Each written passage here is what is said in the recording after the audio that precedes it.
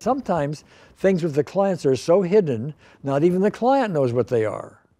And so you've got to dig and dig, and sometimes you can spend weeks trying to find, what might be a really specific issue that you need to get to a specific event. Now, with the unseen therapist comes from the spiritual dimension. The unseen therapist has knowledge that you and I don't have. Far wiser than you and I will ever be, knows more about what's going on with the client or ourselves, if we are the client, than we can ever know about ourselves. Knows more about the future, the past, what will work, not work, and so on.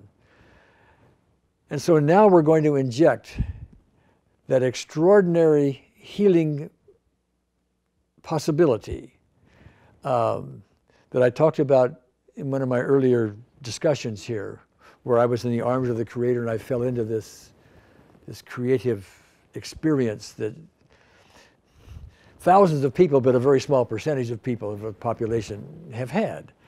So now we can borrow from that.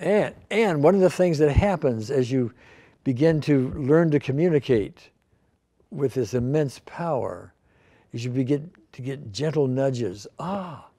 Look at this issue.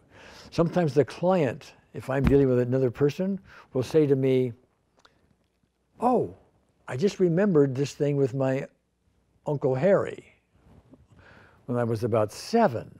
Oh, what's that? Oh, yes, okay. All of a sudden something comes up that would take you a long time to find. We even have a process now, which we call the TV guidance channel technique, where we're sitting there actually, instead of playing detective work, which we would have to do manually with the mechanical EFT, we're simply asking unseen therapists, point us to what the issues really are.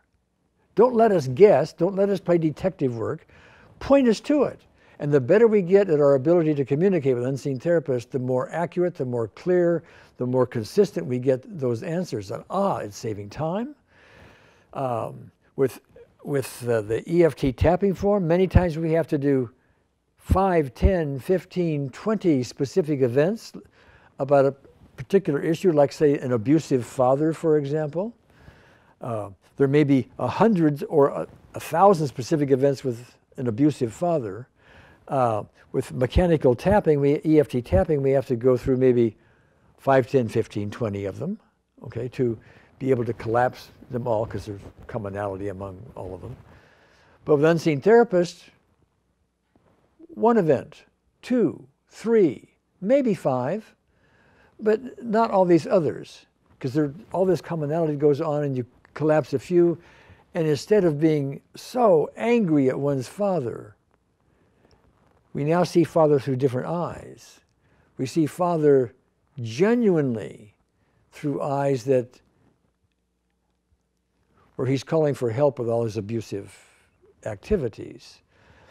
He's really saying, I don't know how to handle myself, and so I'm trying to project out my own abuses when I was younger, my own beliefs that I have that have been given to me, my own resentments and so on. I'm projecting them out instead of looking at them within. You start to see Father as someone worthy of love, which is what he was calling for to begin with. And it's a completely different shift. It isn't something like, okay, now I can tolerate my father's activities, my abusive father's activities. I can tolerate them, I can live with him, I can talk to him now, but it's a much different thing. When I dealt with people with EFT tapping, they would often say to me, I feel so much calmer now. That would be a typical word. Using unseen therapists, I'll hear that once in a while, but usually I hear there's such a bigger level, an immense level of peace. Now, peace is a much deeper word than calm. And it's not me that's saying it, it's the client. It's what they're experiencing. They're experiencing this level of peace, which is much bigger than calm.